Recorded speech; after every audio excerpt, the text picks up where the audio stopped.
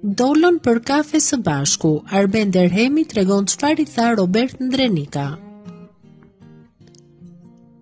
Koronavirusi tashmë është kthyer në një pandemi botërore, i ka izoluar njerëzit brenda shtëpive të tyre duke lënë pas jetën aktive me të cilin shumë ishin mësuar. Mirë, por ndërkohë që ditët kalojnë, ka dhe nga ata që nuk rezistojnë dot pa pirë një kafe në natyrë. Këtë gjë kanë bërë dhe dy aktorët e njohur shqiptar, Robert Ndrenika dhe Arben Derhemi. Duket se nuk i kanë rezistuar dëshirës për t'u takuar dhe për të pirë një kafe në park. Ka qenë Derhemi i cili ka publikuar një foto së bashku me Ndrenikën, ku shkruan: "I thash do më dënojnë mua, e njoh unë atë që jep urdhrat", ka thënë Ndrenika.